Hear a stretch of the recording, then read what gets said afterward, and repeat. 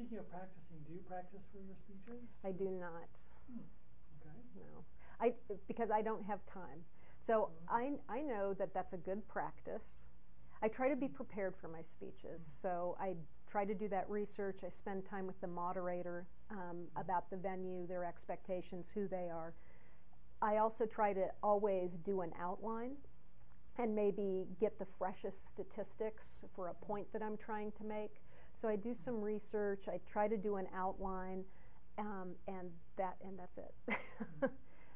Well, I'm sure that my speaking would be improved if I took the time to practice. Mm-hmm. Well, the content really drives the event and the speech. I'm asked most often to talk about elections, and holy cow, there is so much content there. Always there's breaking news. Always there's hot questions.